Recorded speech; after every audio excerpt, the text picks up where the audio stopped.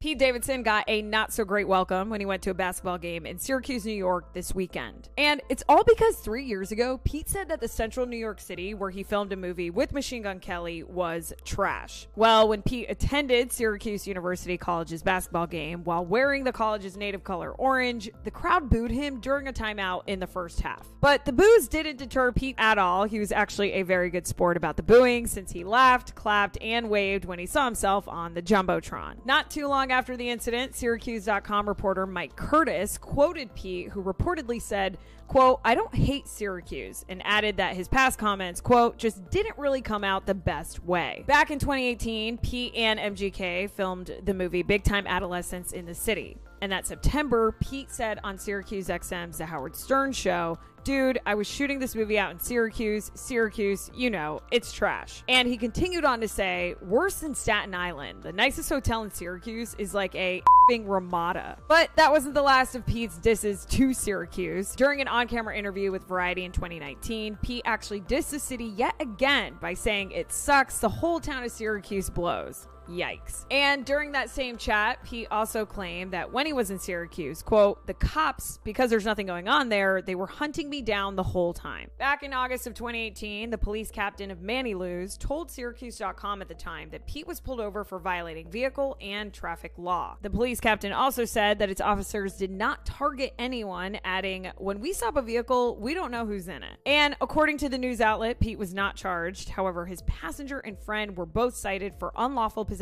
of marijuana and pleaded guilty to the charge, which resulted in a fine. But it seems like these days Pete has nothing but love for the city, because in January of 2021, Pete gave Syracuse a shout out by wearing an SU sweatshirt on SNL.